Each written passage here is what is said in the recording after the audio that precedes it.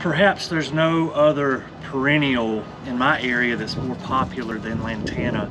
It's everywhere. It seems like every yard has lantana in it, and it comes in a lot of different forms. It's been bred to be dwarf, it's been bred to be shrub form, and we get a myriad of colors. It's really a great all-around perennial. There's yellows and reds and pinks and whites and all different color combinations in between there. Just a great all-around perennial for our area. So our goal today, I'm going to walk you through how to take cuttings off of the parent plant, how to stick cuttings. We're going to look at 3 methods of taking care of cuttings. I'm going to get some B-roll film from my greenhouse at Snead State where I've done this with my students, and I'll show you the results. Now, those are grown in a greenhouse, but it's the same type of settings. We can actually emulate a greenhouse with one of the methods that I'm going to show you today. So hang with me till the end of the video.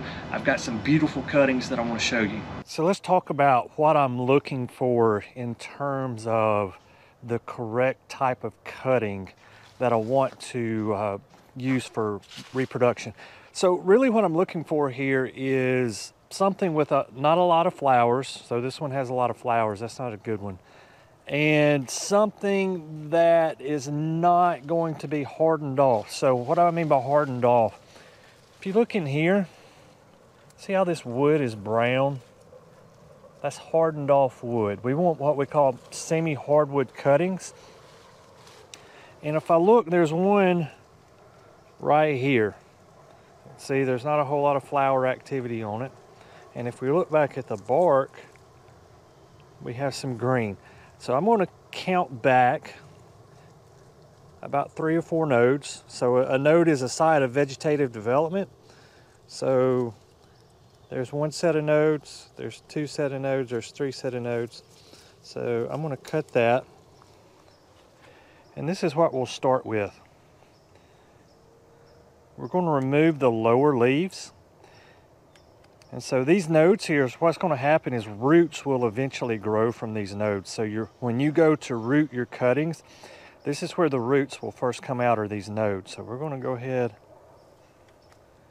and take off these leaves. We're going to take off these leaves.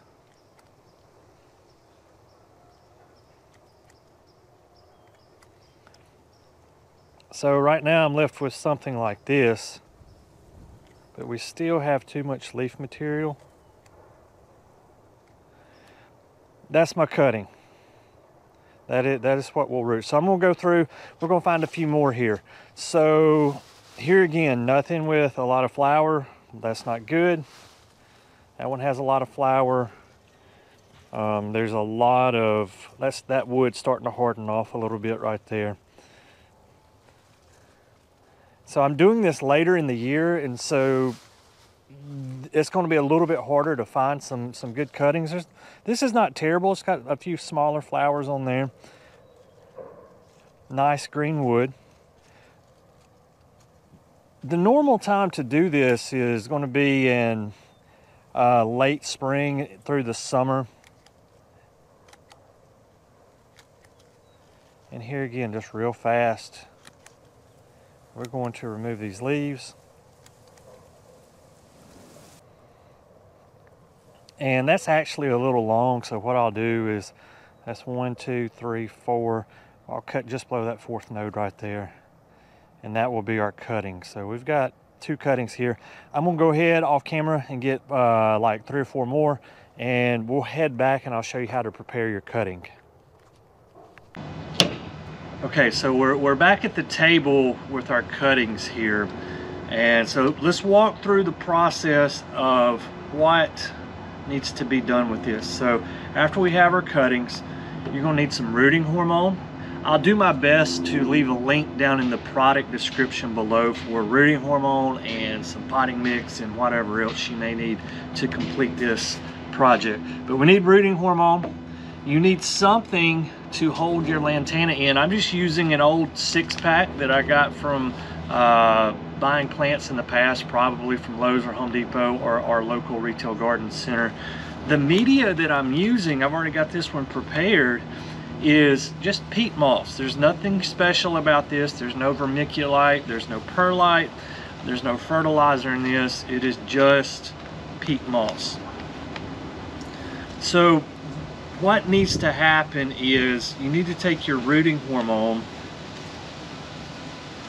and what you need to do is either pour a little bit of rooting hormone in a separate container or pour it in the cap.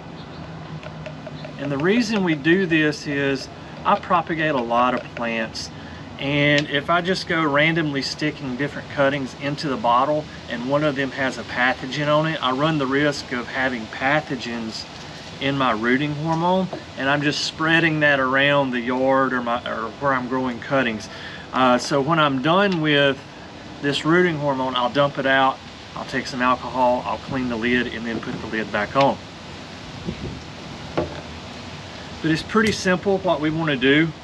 We're going to take one of our prepared cuttings that we took off the shrub, and what I like to do is just wound the side of my cutting, and just enough to expose the cambium layer. So the cambium layer is the vascular tissue that's underneath. It doesn't need to be a very deep cut at all. I'm going to expose that to the rooting hormone. It doesn't take a lot of rooting hormone. Any excess, just knock it off. And use a pencil or your pinky, make a hole down in your media. And I would go about as deep as you can go. I went all the way down to the edge of the base of my pinky. Put that down in there and cover it up. I like to get 2 or 3 of those nodes down into the soil, because here again, that's an opportunistic place for roots to come out, is from those nodes. And so we're just going to repeat that process. You can do a 6-pack of these in maybe a minute. I'm going to go through these real quick. You could propagate several dozens of these in a matter of an hour.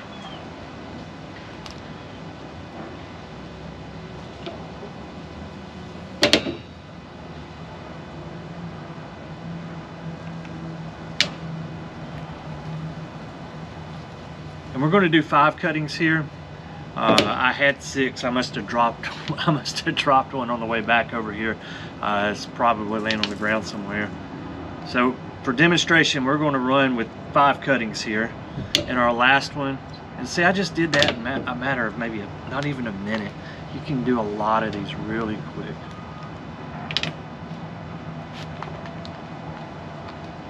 All right. There's our cuttings. I would always encourage you to do multiple cuttings because no matter how successful you are at propagating plants, you're never going to have a 100% take rate. So what am I going to do with this? It's imperative that we keep this wet, and we want to water this as soon as possible. And so peat moss it's odd. It's going to be hydrophobic until it's hydrophilic, and that's just a fancy scientific way of saying it repels water until it starts to get a little wet, and then it really soaks up the water. So I'm just going to very slowly water this, and you can see the water wanting to stand on the peat. So you just have to go real slow at first, let that soak in. Do a little more. You have to keep this wet. If it dries out, you'll lose your cutting. So if you go with this method, you are going to be obligated to water these every day, probably for about 6 weeks. All right, you've got to keep them wet. A better option is this, and this is one of the methods that I like to use. If you have a watering saucer, okay, put it underneath, water over the top, get your peat moss wet. Once it's wet, fill up your saucer with about 1 inch of water.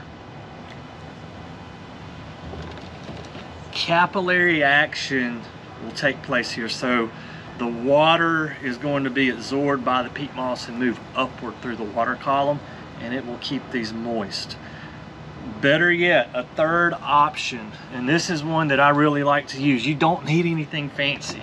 I'm literally using one of my wife's old lettuce containers that she got from the grocery store. These make great little propagation media holders.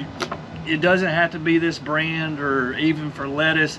If you want to use like a strawberry container or a blueberry container, those work well too. So what I do, I take this and I just drill maybe half a dozen holes into the bottom of it, because we need some drainage holes, because this will hold water. And I'm just using a 1/8 inch drill bit. You don't want a big drill bit, because what will happen is your holes will be really big and then peat moss falls out the bottom. So use a very small drill hole. Drill you some weep holes in the bottom. All right, so I got several, I did a few off camera, so we've got several holes in the bottom of this.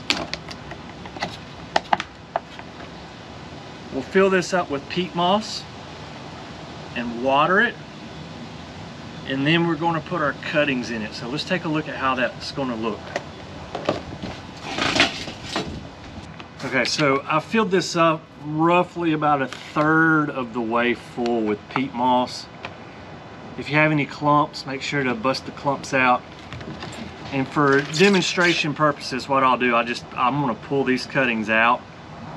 Same process, you would put your rooting hormone on here, but we're just going to plant them. And these are a little tall for this. You may have to cut some of them back. So I'll just go ahead for demonstration. We're going to cut that one back. And you just plant them like you would in your 6-pack. Now, what are the advantages to putting these in a container like this as opposed to just growing them out more in the open? We are going to be able to maintain a very humid environment with this particular method. You're not going to have to water near as often. This acts like a mini greenhouse. And so as long as it's moist in there, this will work. You just close this up after you water it, put some water in here.